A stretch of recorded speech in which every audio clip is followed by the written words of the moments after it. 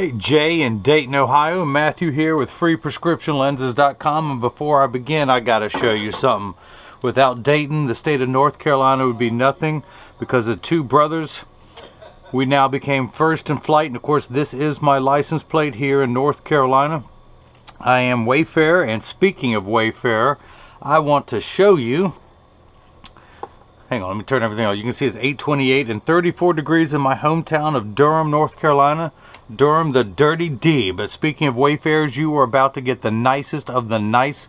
This is the RayBan 2140 QM, which is the leather Wayfarers in the color 1152, which is the black leather. Of course, you get the Italian leather case. You get all the accoutrements. Your RayBan cleaning cloth, naturally. But you also get the book talking about the icons, and it describes that color that you are getting, the black leather, in a few languages, but you're going to get all the accoutrements, including the original lens packets. But this is the star of the show, the main attraction, with the embossed RayBan emblem, the black leather original Wayfarer frames. And of course it comes with a little plastic sleeve on the temples to protect the temples from rubbing together while it's being shipped from, let me take that off, you're going to get all the original while it's being shipped from Italy. Hopefully you can read that on there.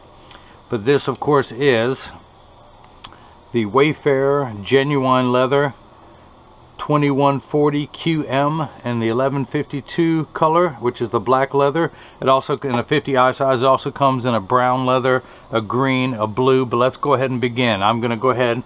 I've removed the original sunglass lenses that came in here, and I'm going to put your frame into the tracing element of my edger, and let me go ahead and get this started. I'm programming this shape into the computer, so years from now, if you want any other lenses, I can send them right to your home. That number comes up right there, so it is reserved just for you, Jay, or should I call you Secret Agent 4769. So I'm going to hit the start button. Caliper is going to come down, and this tracer is going to come up. The stylus is going to go around and trace the inside shape of the right lens before doing the same thing on the left. Here at freeprescriptionlenses.com, where everyone loves a bargain and no one is disappointed in quality. You buy a genuine, authentic RayBan frame and you'll receive one free pair of clear single vision prescription lenses, or in your case, Jay, non-prescription fashion lenses. My receipts have my federal ID tax number, so if you have vision insurance or flex dollars, you will get reimbursed for this purchase or write it off on your taxes, whether they are prescription or not. Now, Jay, you did upgrade to the transition lenses with Crizal Alize, and that's what I'm going to put in here. No prescription. That's what the 0 stands for. No prescription. So if this were prescription, I'd put in your pupillary distance there, and I'd put in the optical centers right there, which would raise it up just like the crosshairs of a scope. I measure vertically and horizontally, but that is not necessary today. Let's go ahead and take the sleeves out of the original packets. We're going to pull that out. And there's a little plastic laminate on the lens to protect the lens while it's being shipped. So I'm going to place this onto the platform to begin. In fact, this is a block, or as I like to call them, Jenny from the block. I need to attach this to your lens while it is cutting.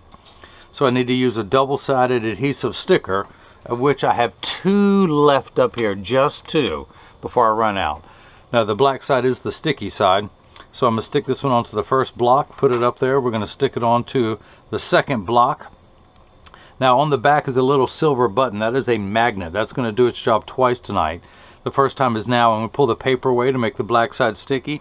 The magnet is going to hold it in place to this magnet in the arm. And I'm going to hit this button. The arm's going to come down and place the block onto, which will be the right lens, or the left, since these are non-prescription. This is the rare time it really doesn't matter. Take the other lens out of the protective sleeve, and of course you're going to get these original packets. Pull the paper away, I'm sorry, the little laminate that protects the lens. Place the lens on there. It already mirrors the measurements from the right. I don't have to program anything on these. Put the pad in there, hit the button. Now the block's going to come down in place, or the arm's going to come down and place the block onto the left lens. Now this is the edger. This is what costs $40,000. It weighs 200 pounds. I recommend everyone go out and buy their own. Then you can cut your own lenses at home. You won't need this guy anymore. But the actual cutting wheel is over here on the far right. It's going to act like a heavy grit sandpaper to grind away your lens until it's the final size and shape. This wheel in the center is what's going to put the bevel onto the lens, so it stays inside the bevel of the frame. So let's go ahead and begin. I'm going to take the first lens. I'm going to place it into the chuck, or as I like to call it, the Charles, and this is where the magnet's going to hold it to do its job a second time. And again, yes, that is the chuck, but as I mentioned, I call that the Charles because I don't know the machine well enough to call it chuck. Free bad humor with every pair of glasses sold. So I'm going to wake up the computer.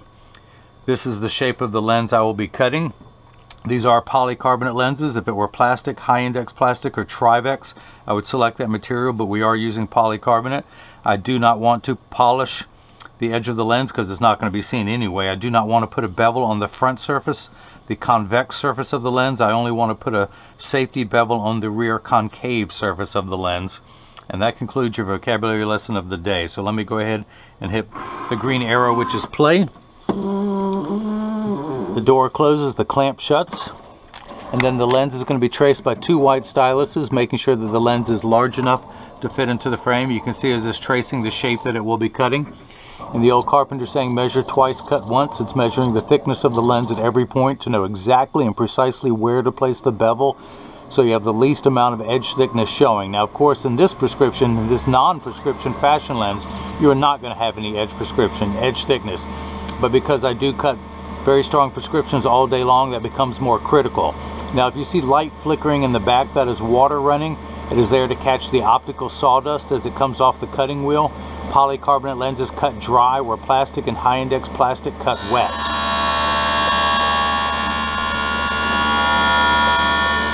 So that is your lens cutting. As I mentioned, your lenses are polycarbonate. These are the Essilor brand of lenses, and Essilor calls polycarbonate airwear because they feel they are as light as air. The TR stands for transition. This is the Transitions 7 series. GY is gray, but don't take my word for it. It's written right there. Transition Signature 7 gray lenses. And of course, it also has the Crizal Alize. And so you know that you are getting the real packets. I always highlight this for people. Let me go ahead and highlight this one, the Crizal Alize. And I will do the same thing on the left lens. So you will, the package you will receive have this yellow highlighter on there. And in red, let's go ahead and mark this one the right lens, and we'll mark this one the left. And I'll tell you what, let's go ahead and put J on here so you know who they are. You see that J? So if you miss any of that, let me recap. Oh, what bad humor that is. Hey, you moan about it now, but you'll be telling it tomorrow.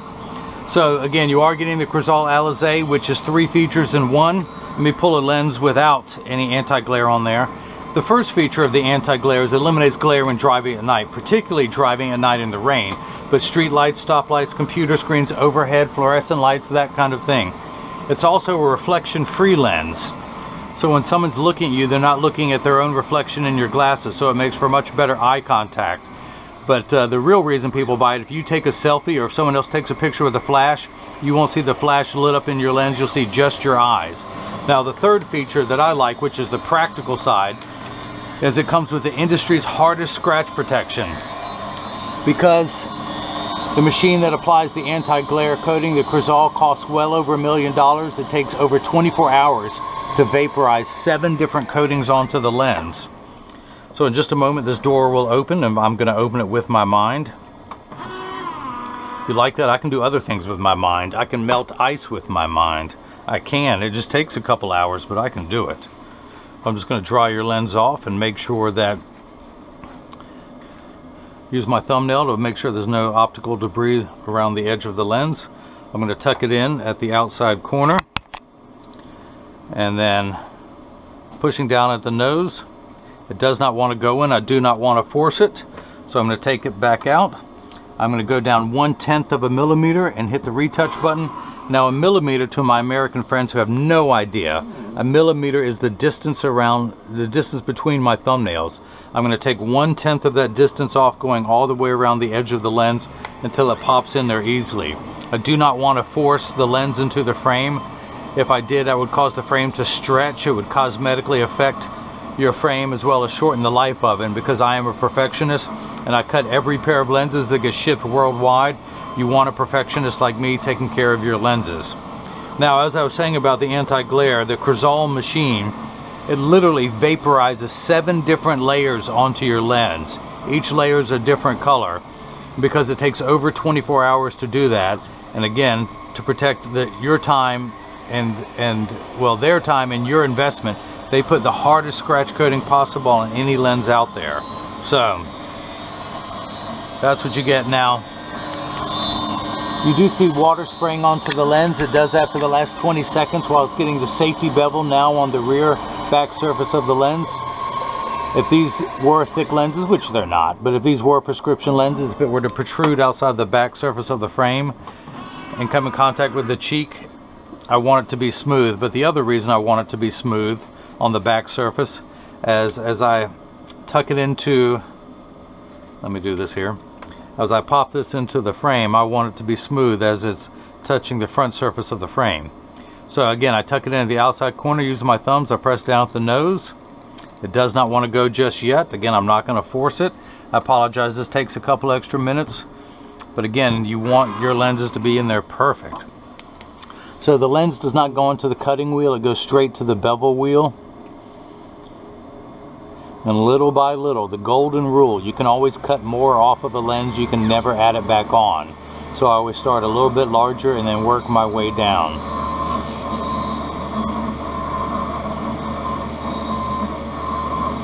So I've removed 1/10 of a millimeter before. Where's my sizing? Now I'm going to take another 1/10 for a total of 0.20. 1/5 of a millimeter around the circumference of the lens. So the water kicks in for the last 20 seconds of the cutting cycle. And of course I was talking before, but as you will see, a little lever is going to come out. At the end of that lever is a spinning wheel, something you would find at the end of a Dremel tool. And that's what's applying the safety bevel to the back surface of the lens. And actually, because it's done this enough, we should be good to go. I'm going to go ahead and stop the cycle. Now Jay, I want you to open the door with your mind this time. Concentrate, concentrate. Hey Jay, pretty good. First day on the job. Oh, hey, wrong button. Stop, stop. Don't cut any more off. Don't cut any more off. Open up, come on. Jay, one more time. Open the, look, it's trying to do the thing. There we go. Let me hit that button, which opens up the chuck. Thank you, Charles. I will take the lens out. Now let's see if it fits. We are going to tuck it in at the outside corner using the thumbs. Hang on, is it in there right? Let me make sure it's in there right. If not, I will take a little bit more off again. It looks like it's growing this time. There we go. Is it in that corner? There we go, it is in there good. Let's go ahead and cut the left lens. We're going to flip that over to L. Tuck it in and hit the green start button. Just like before, the door closes, the clamp's going to shut. And then the lens is going to be traced by the 2 white styluses, making sure that the lens is large enough to fit into the frame. What's it doing? Come on, what's it doing? What you doing? Why aren't you starting? Never done this before, always on camera. Wouldn't you know it? Wouldn't you know it? Don't freeze up on me now, baby. Not live, the show must go on. Okay, let me shut this thing down. I'm gonna have to turn it off and I'll start the editing again as soon as the thing's back up and ready to go. I apologize for the delay. Okay, I apologize for that. We're awake. The machine's going to behave, at least I hope. Let me keep my fingers crossed when we put the lens back in there. We are on the left lens. We're going to hit start. The door closes. The clamp shuts. And then we better start. Are you going to start? There we go. So again, it's going to be traced by the 2 white styluses, making sure it's large enough to fit. Measure the thickness to know exactly where to place the bevel.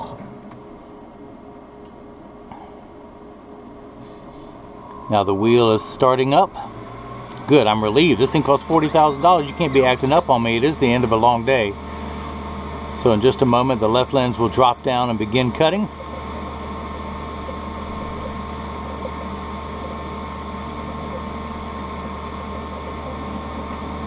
Slowly but surely. There we go. So we can go ahead and take this block off. And the right lens is done. We'll get it cleaned up later. Now if these were prescription, I would come down here and verify them in my Marco 101 lensometer to check the prescription. Make sure everything is accurate. Unnecessary at this point.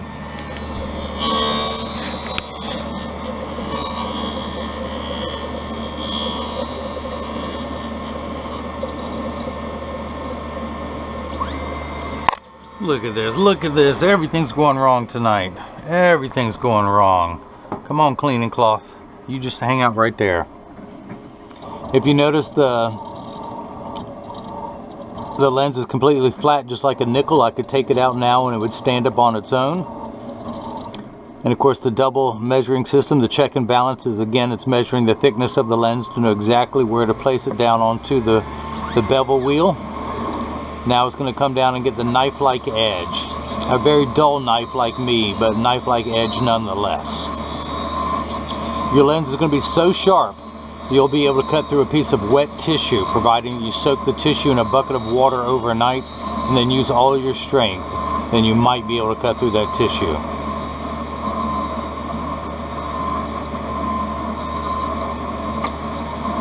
So water has begun spraying on it just to wash away any optical sawdust, if you will. In just a moment, that lever at the very bottom of the screen will come out and apply as of now. Glad everything's working right. Again, that little spinning wheel at the end of the lever, and it's going to apply the safety bevel to the back surface, the concave surface of the lens.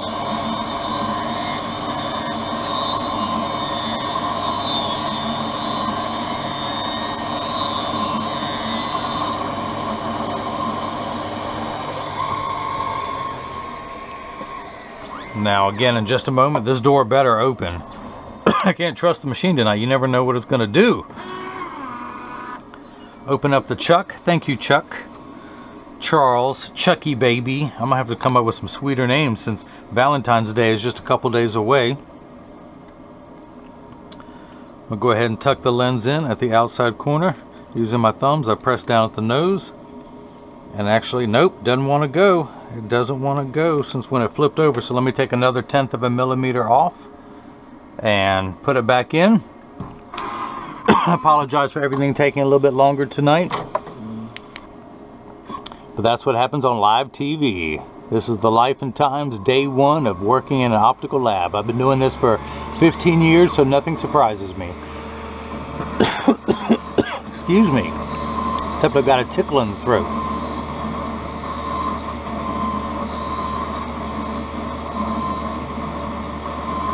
So again, I'm going to take another 1/10 of a millimeter off this lens. Gracious, where's my water? Here's my water bottle. Alright, you get to see everything behind the scenes tonight.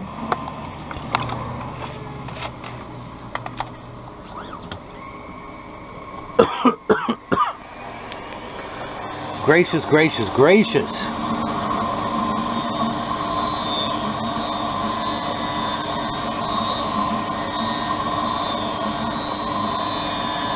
Everything happens in the bewitching hour, which is 9 o'clock tonight.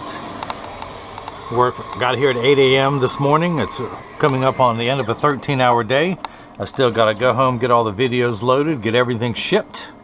But that's nothing. The normal 15-hour day and the life and times of a licensed optician. Just to get everything shipped. So again, we're going to start by tucking the lens in at the outside corner, pushing around the edges, push down at the nose. This leather does not want to give. Alright, take it off again, 1/10 of a millimeter. You didn't see that one coming. Until everything fits in there perfectly.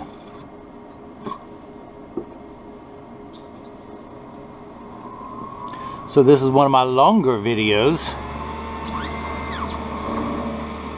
But you're going to get your money's worth out of this video, making me work for it. What is the time? 8:52. Check the time. We're looking good. We're looking good.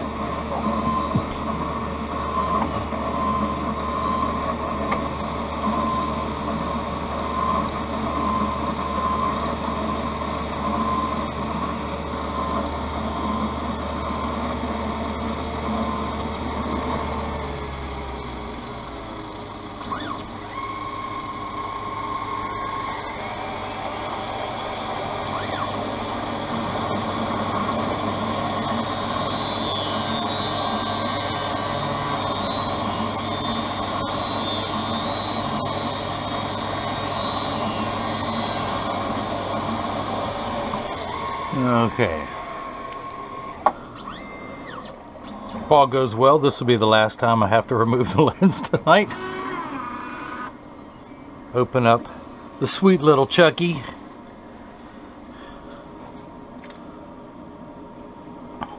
Tuck the lens in at the outside corner, and then using the thumbs, press down at the nose, and now it snaps in. Good little lens, good little lens. We can go ahead and take this block off.